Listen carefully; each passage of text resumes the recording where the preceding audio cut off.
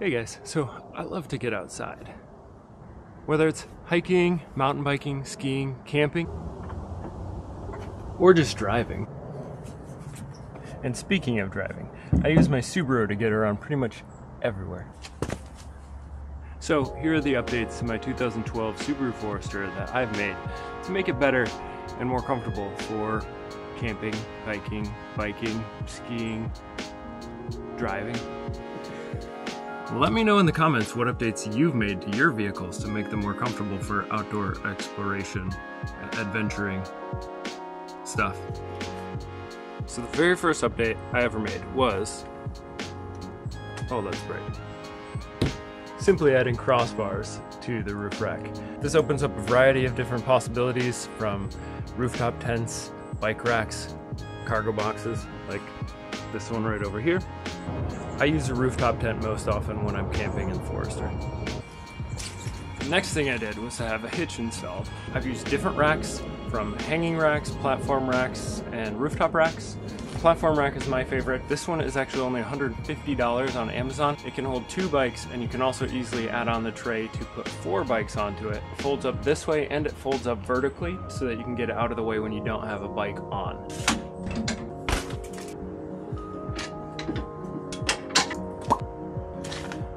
The other nice thing about it is that I can still open up the trunk when the bike rack is on and fold it up.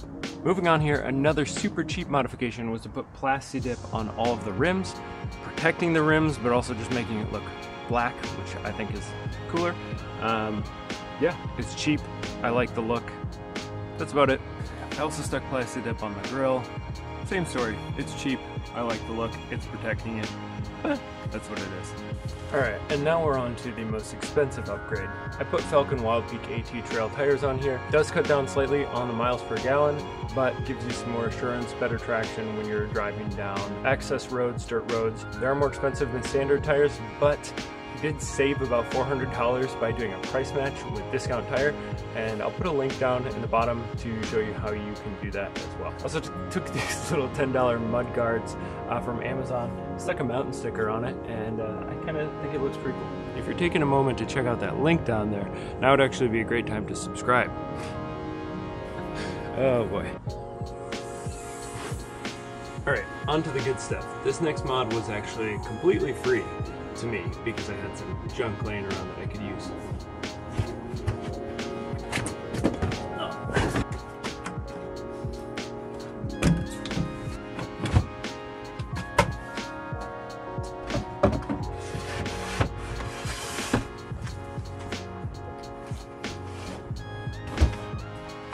I built out this divider with all free wood or wood that I had, with storage underneath, and pull-out tables for cooking while you're camping or you're at the trailhead. Now I've used this a lot of times to make coffee, pull one side out, cook.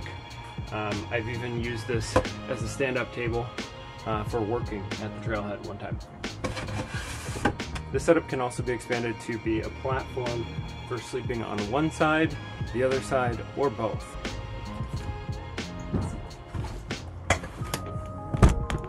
Okay, lastly, I've got a few things that I picked up over time. I've got this 12-volt powered compressor for pumping up your tires if you air down to go off-road or on a dirt road or something that's particularly bumpy. I've got this kit for punctures, plugging punctures, just like a bike puncture, bacon strips, new valve, things like that, and lubricant, etc. Super important to have if you're far away from people or amenities and you have a flat. And another thing that is nice to have when you're far away is I have this power pack. One, it can charge your things like your phone, etc. But also you can plug this in and hook this up and jump your battery or charge your battery if your battery dies. It works in about 45 seconds typically when I've had to use it, and you can charge it by just plugging it in to your car while you're driving.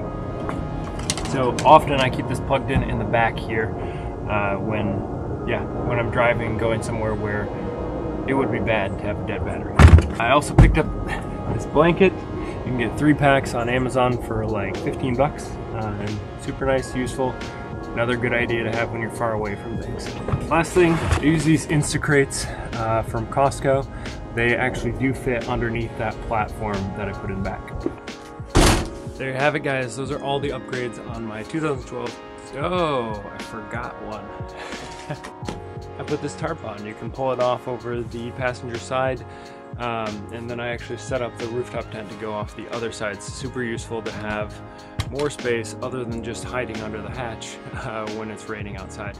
But if you guys have any tips, tricks, mods that you've made, let me know in the comments. And last thing, a shout out to Offroading the Northwest, because I've watched a ton of his videos about Subaru mods, and Chase Christopher as well. Watched a ton of theirs before I did anything on mine. And last thing, I promise, please subscribe, like the video if you can. If not, that's alright. Cheers, guys. Catch you on the trails.